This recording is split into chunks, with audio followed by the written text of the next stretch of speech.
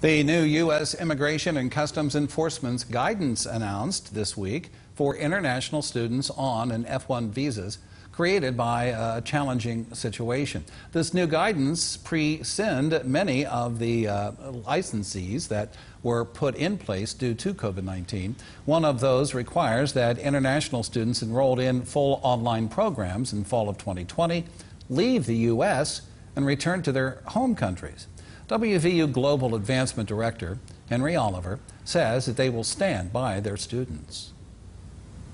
The diversity that international students bring is so vital and so important to every university in the United States. Our international students are such vital contributors to our research, and they're essential pieces of us keeping and having achieved that R1 research status.